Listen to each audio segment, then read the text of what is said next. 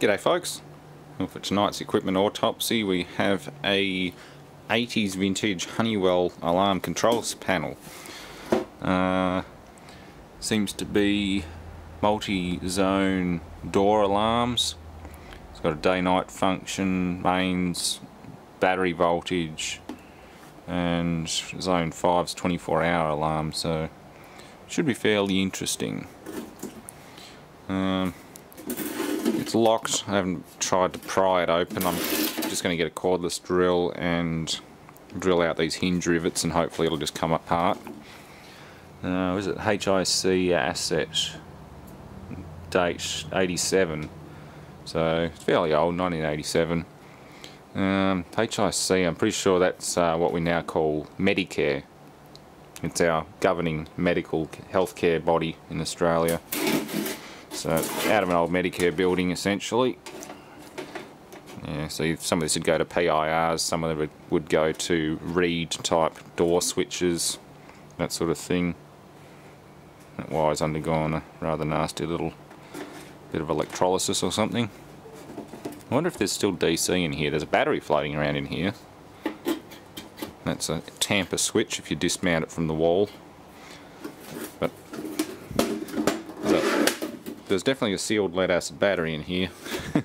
I bet you it ain't any good, but yeah, oh well. I guess I better open it up. Yeah, checking operating instructions, entering zones, switching to night mode, 24-hour mode, that sort of thing. What model is it? Doesn't say what model that is. It must be on the inside. So either, yeah, it'd be security because it's all coded. It's not just fire alarm. It could be integrated into the fire alarm system, but generally that's an alarm panel. These old cabinets here that I made into tool cabinets used to be fire alarm panels. I even kept the little switches on them. These had very few boards left in them and the control transformer and everything, but they were all Honeywell fire alarm cabinets. Still got, I put that back on there. But yeah, put new glass in them from old photocopiers. So anyway, let's strip this thing down and get it out of here. I've got way too many things to autopsy, but there should be quite a few coming up very soon. Let's see how this goes.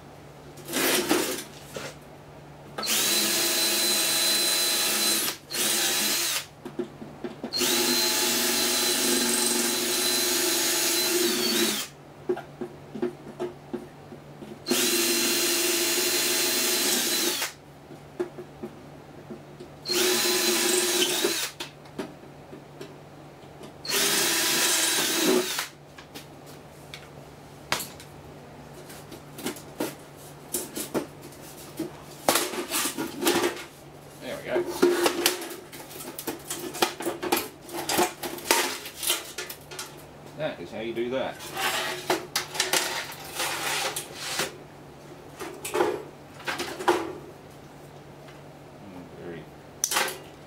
Very old Panasonic lead acid battery.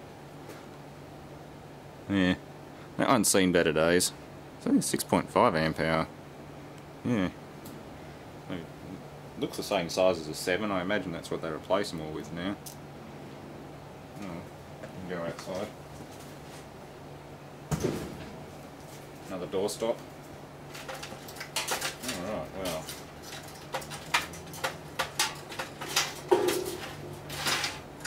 That's tamper switches. One for the door, one for the main cabinet.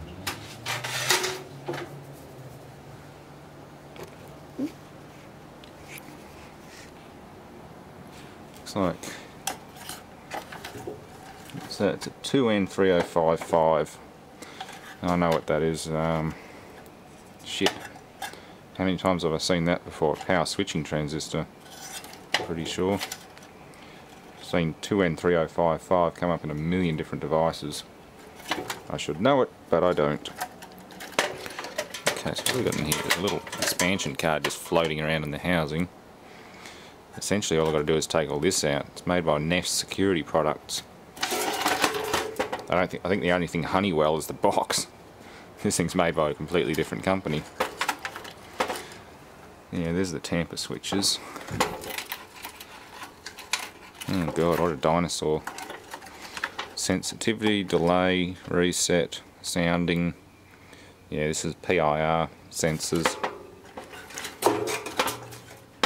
That's recharge battery wires. Zone 1, 2, 3, 4, 5. Alarm outputs. Oh, to the siren sounder. Day, night, evening. Yeah, that'll all go to a wall panel, a little keypad. That's the one thing that's missing. 0 volt test point. 18 to 220 volts AC. No, sorry, 18 to 22 volts AC. So to rectify it up to 24. Which is odd because it's only got a 12 volt battery in it, but yeah, where does that go to? Yeah, that would have been a power pack wall adapter. Yeah, an old power supply. Oh, I guess I better get this thing off the front panel before we can see much more. It looks like it's an extruded aluminum housing, kind of like an amplifier, car amplifier. It's all one piece, all these boards slot in. Or is it? No, it's two pieces, it's just got a front panel on it. Okay, well, I got the top off it. That end of the ribbon wasn't connected to anything. And that end there was hanging on by one little piece of wire, so it's obviously been torn up from inside here. Don't know how long that's been floating around in the bottom of the box. It's supposed to mount on there. So, yeah, it's got digit of code, and you obviously put jumper between these pins. So that must be for setting the deactivation code. Yeah, digit 1 to 9, 4 and 1 for the pins, but I'm guessing that also corresponds to the keypad code. So that's activation. Yeah, keypad seal inputs, reset, entry warning, speaker, battery positive, day alarm. Yeah, fair enough. That's definitely a power transistor. I just had a quick look online. It's just a silicon NPN power transistor. Get rid of that cardboard. Might even be worth clipping some of these LEDs out. Not that I really use LEDs much anymore.